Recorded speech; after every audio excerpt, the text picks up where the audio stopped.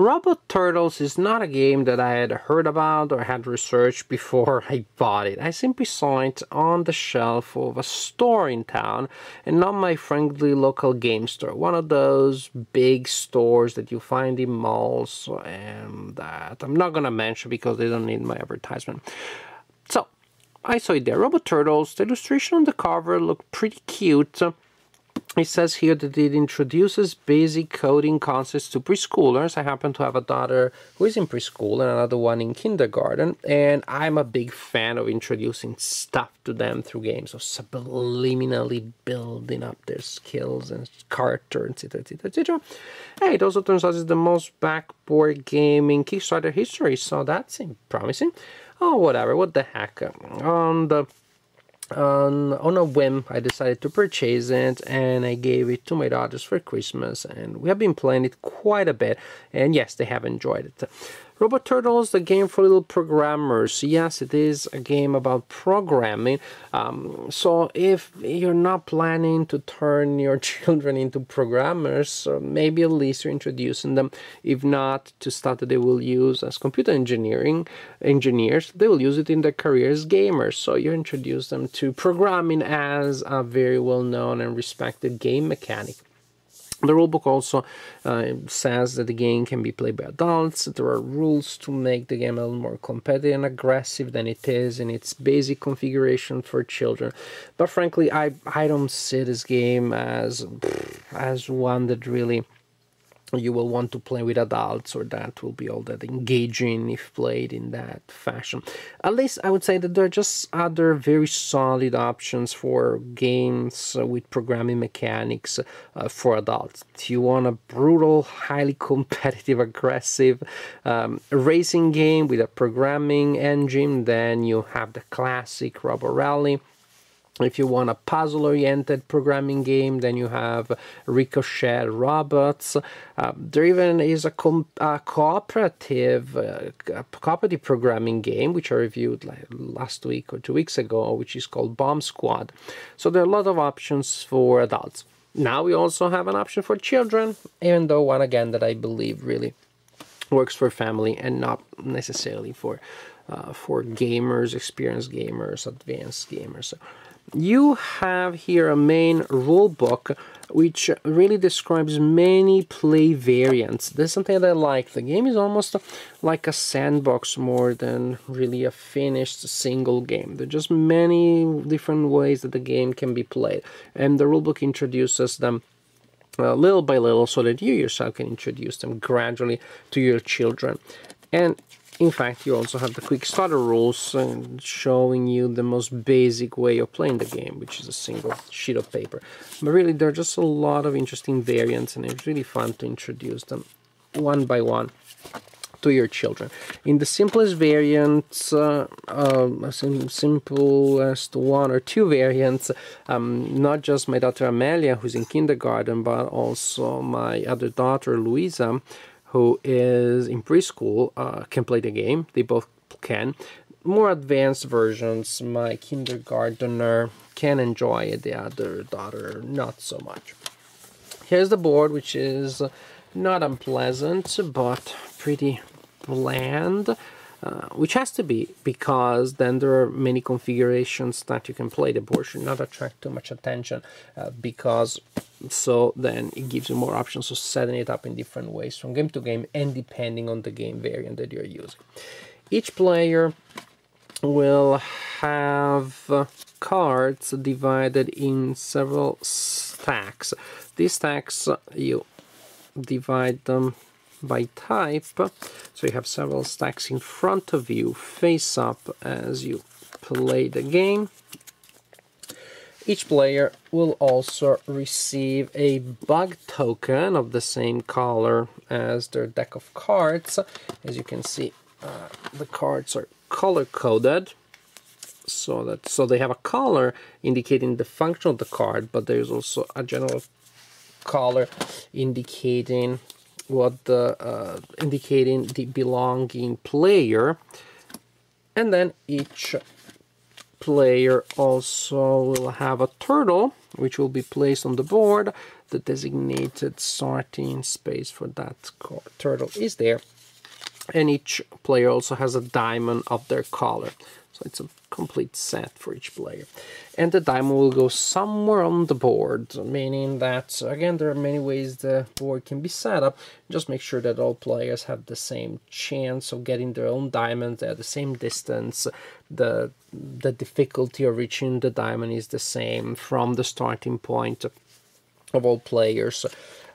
Or if you're playing with players with different levels of experience, then you can also decide to set up things differently. So actually you will make it harder for some players to reach the diamond. For example, maybe I'm the adult, so I'm putting my diamond pretty far, and my daughter will have a much easier time.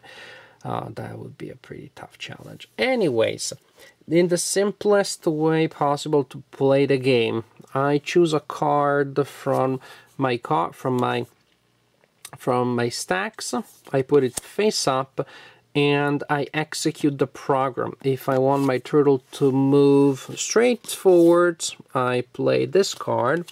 If I wanted to turn in that direction, like this, I play this other card. It's really cool that these cards are coded. As you can see, there's a yellow here, a yellow flower here, and a yellow flower here. It's a very easy visual reminder for children of what the card does and the orientation that the turtle will have after you play the card, rather than just this arrow here that may be confusing. Maybe I'm sitting here, the turtle is there, I look at the arrow, I get confused. I know.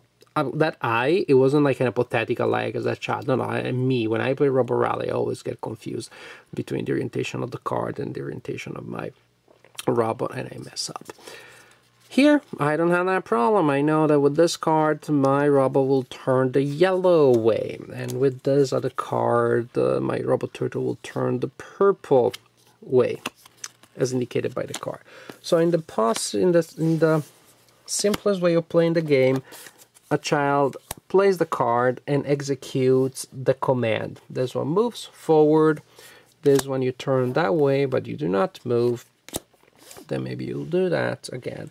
And then I play this other one and I turn this way, and so on and so forth.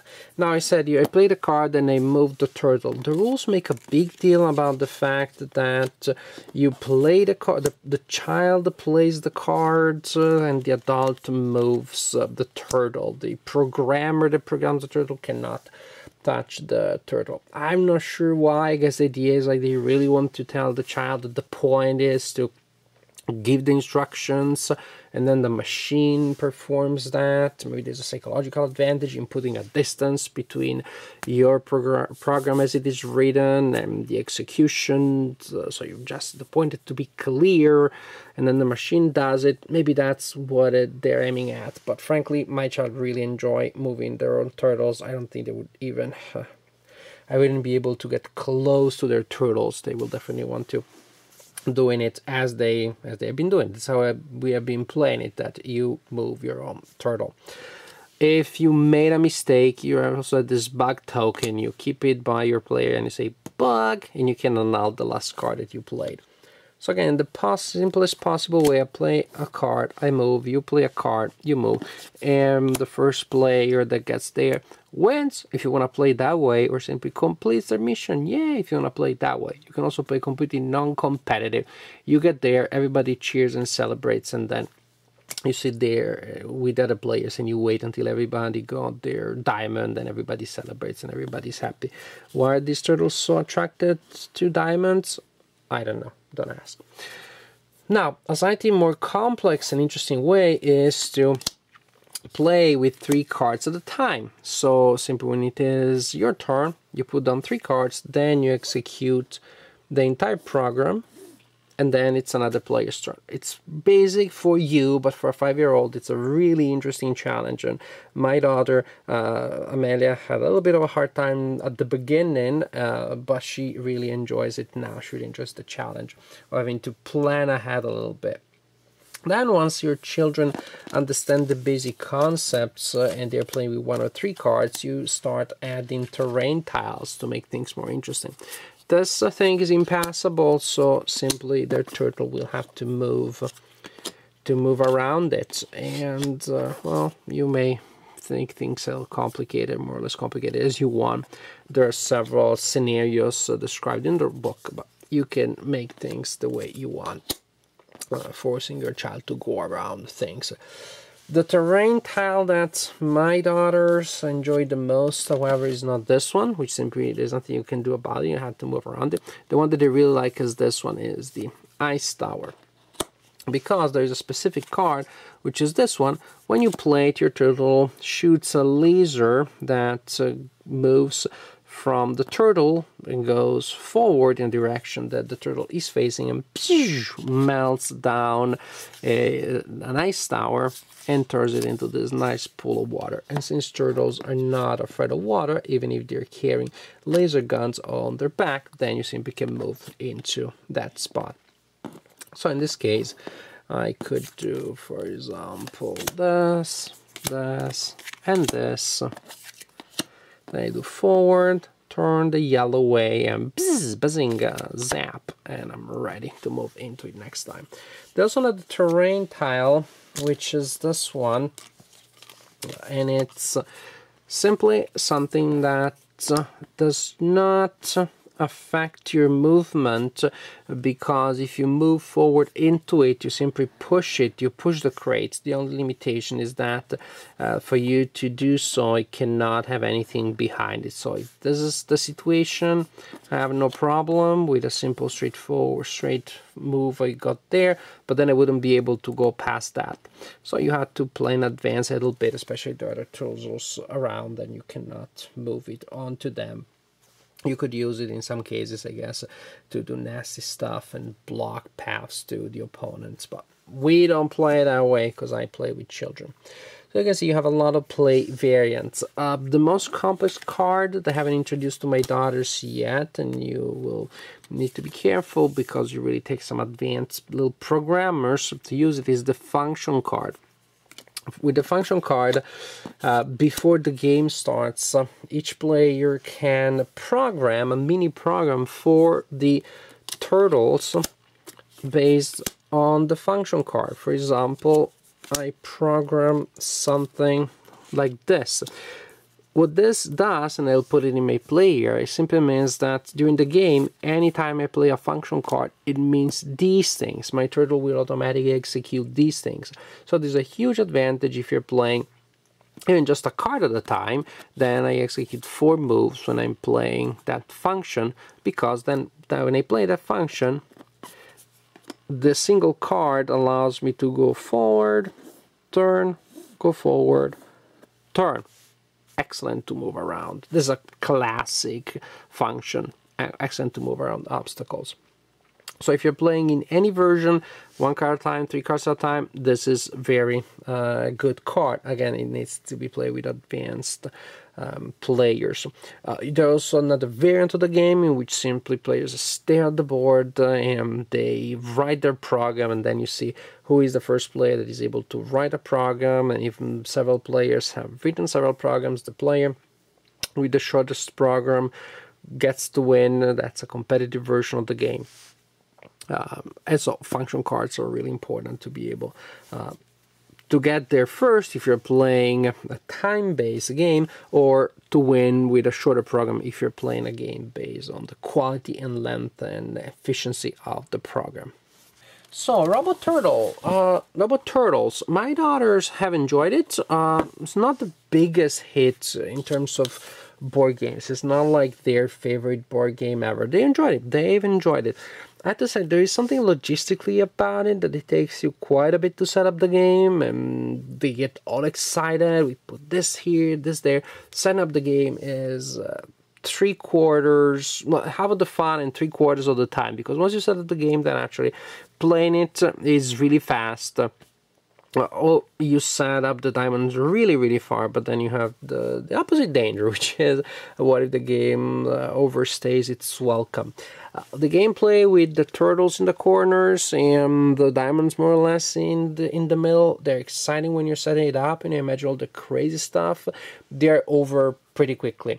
And again, the problem is that, but if you put them, the diamond on the opposite side, then it can get with a lot of convolutions. It can get a little tiresome for the little player. So it's hard to kind of like find a balance for really the right length that makes setting up the game with all these terrain tiles worth, and at the same time really keeps the attention up for the little ones. It's a small thing really, because when we did play the game, we did enjoy it. It's just that it was over a little too soon or a little too late. But that's really is a minor thing. My daughters enjoyed learning the various phases of the game. I said even my 3-year-old can play this game. My 5-year-old enjoys it much more because she can see many more options. It seems strange, but an RPG quality, definitely making the funny noises of the turtle, giving the onomatopoeics to the story with the laser zapping and the turtle swimming in the pool of cold water. It's a zany theme, but it's fun, and it's really funny for the children to see the theme, to implement the theme, to bring it to life with funny noises. And you as an adult, of course, you will want to encourage that.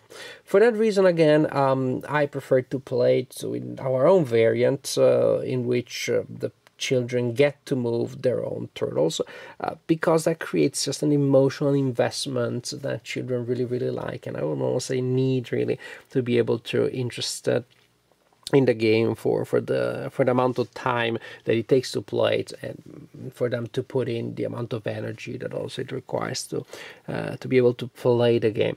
It's fun. The fact that it's not exactly competitive and not exactly cooperative also makes it a little less exciting than it otherwise could. But the components are nice. My daughters like to look at the components, to play the components. They like to set up the game. They like to play their turtles with the turtles and plan their moves. So basically, they like to do anything and everything that the game requires. And they like the way the game looks and feels. They like the theme. They like everything. There are just a couple of minor quibbles that I have here and there, which to me are probably part of the reason why the game has been appreciated, but not one of their favorite games they have asked me to play, but hasn't been one of the biggest hits. They're just the games that they found much more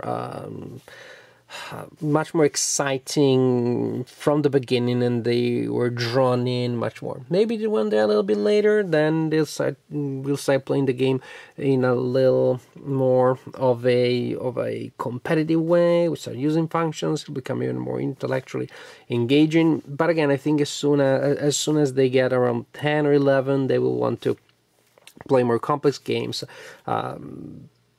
So I don't see this as a game that you start playing as a child and then you can play for the rest of your life, say like King of Tokyo, but as a game that fits a need, or at least can give a hand to players in a specific, to parents and parents in a specific period of their children's lives. Again, when they're around 3 or 4 or 5, until maybe they're 8, 9 or 10, but probably not much past that.